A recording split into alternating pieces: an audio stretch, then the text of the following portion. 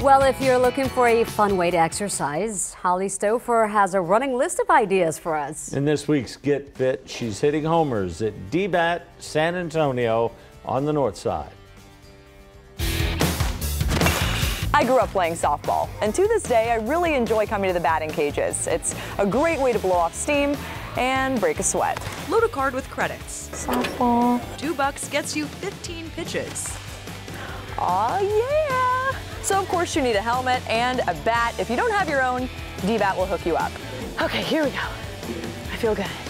DBAT has options for every age and skill level. Pitches range from 40 to 70 miles an hour. And no matter which one you pick, just make sure you swing for the fences.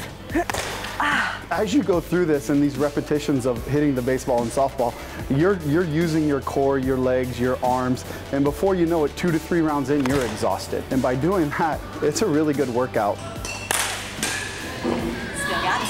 And once you're hot and sweaty, consider this your cool down. You do have to pick up all the balls when you're done. Thank you.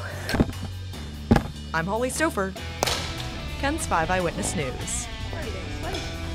If you found a fun way to work out outside the gym, in whatever, you have something in mind you've been wanting to try out, we want to hear about it. You can send your ideas to getfit@kens5.com. That was pretty cool, wasn't it? I love baseball. And I it played looks for like, a long time. Did you really? I didn't know that. A lot. How cool. Well, we need to all get out there one day and see how well you play, and you could teach us a few things. I don't know about that.